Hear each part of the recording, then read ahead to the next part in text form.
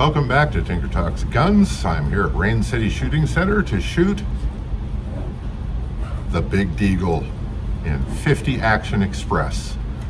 And I have 300 grain XTP hollow points with a listed velocity of 1,475 feet per second. This is going to be fun. That's a fair-sized bullet.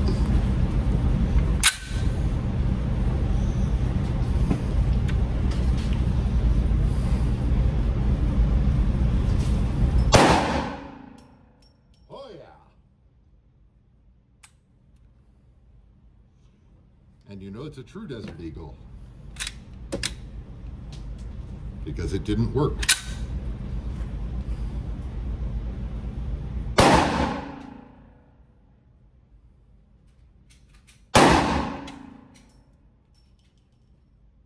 Oh yeah.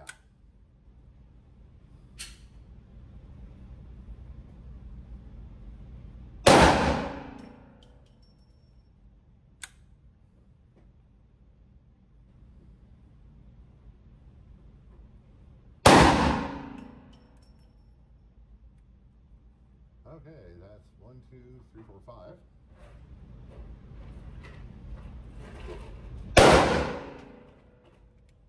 I'll guess it was 7.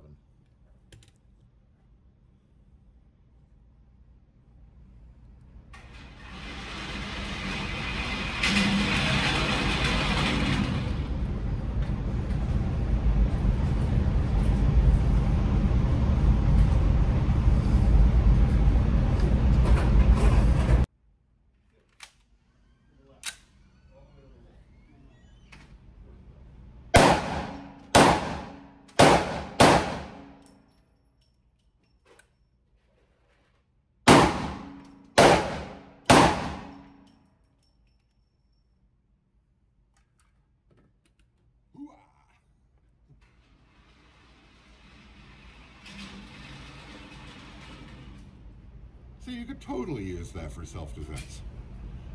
I'd like to thank the sponsors of this video, Rain City Shooting Center, home of Rain City Tactical, makers of fine Kydex holsters that I purchased with my own money and use myself, and Rain City Firearms. Great bunch of folks, good stuff. So thanks for the sponsorship, guys. So, the Desert Eagle was introduced in the 1980s from Israeli military industries in .357 Magnum. And it's an interesting gun, as you'll see when we get to the tabletop. It's also a big gun. The current iteration, which this is, I'm pretty sure weighs 4.5 pounds and has a lot of interesting features. Now, 500 AME, for those of you not familiar with it, kind of makes 44 Magnum look anemic. They're huge. And this is one of the lighter bullet loadings. It's a mere 300 grain XTP, which exits this gun at a pretty spicy 1,475 feet per second. That's not nothing. Anyway, I first encountered one of these in the 1980s in .357 Magnum, and they have a number of features that I find highly questionable and suboptimal. And they're very big, they're very heavy, and they only worked kind of moderately well. But it was neat. It was a .357 Magnum in an autoloader, and that was not so much a thing then. Yeah, there was the Kunin if they were in business this week and making guns and you could get one, and they cost almost as much as the Desert Eagle. I think they're a much better gun though. Anyway, enough trashing the Eagle. Let's go to the tabletop and trash it some more. The Desert Eagle is freaking huge. And as I said, I am not joking when I said I believe this one weighs at least 4.5 pounds. What you get is a single action semi-auto with a 500 AE with a 7-round magazine. They are available in .357 and .44 Magnum also. Actually, I'm not sure they make the .357 anymore. It is a single action auto. It is a direct impingement gas-operated system with a rotating bolt.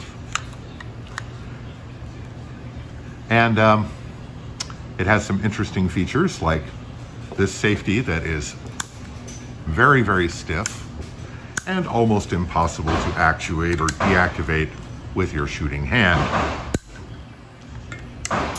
It's hard. I have big, strong hands, and it's hard.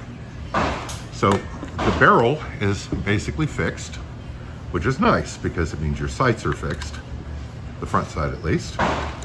And it leaves some non-reciprocating mass up front, which helps tame recoil. A lot of the current ones are ported, this one is not. The trigger pull is pretty nice. It's about 4 pounds. Not too much over travel or take up. And the reset is on the long side. But trust me, you're not going to be shooting this gun fast enough that the long reset becomes an issue. And it is an extremely cool gun. As you can see, it's got Picatinny rail on the top, a little cutout at the back, and it's got the fixed rear sight, fixed front sight, and Picatinny rail underneath. Although, quite frankly, if you hung a bunch of stuff on those Picatinny rails, most people would not be able to aim the gun. Oh, and it has a magwell funnel that is really not terribly effective looking. Magazine holds 7 rounds. It is freaking huge. But on the other hand, you know, if you want a sidearm for hunting Cape buffalo in case of emergencies, get something else. Because as you saw in the shooting video, this malfunctioned a number of times, which I took as a certificate of authenticity because every so often you hear about someone who has one that works well and is reliable. I'm not sure I believe them. I haven't seen it myself, so I'll have to suspend judgment. What it is, however, is undeniably cool. I mean, it is just a massive chunk of steel. And I'm glad it's a massive chunk of steel because the recoil would be genuinely annoying if the gun were significantly lighter. Yeah.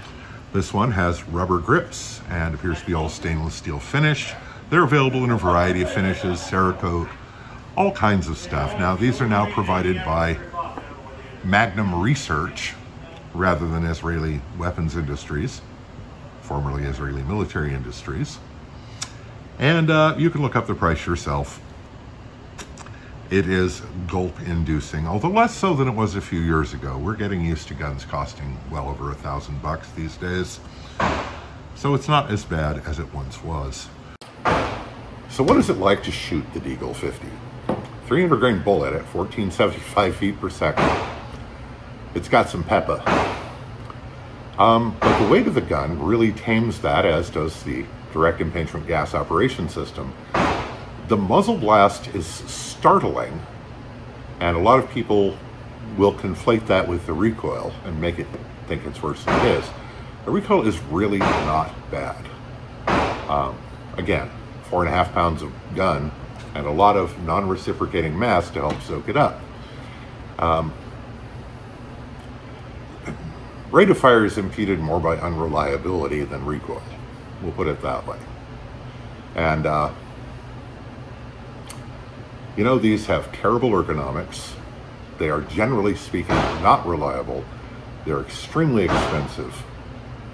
And I absolutely love them because they're just so over-the-top butch. How can you not love it? Anyway, very, very cool gun, despite its flaws and deficiencies. And it's a movie star, because every over-the-top bad guy in an action movie has to flash one of these at some point or another.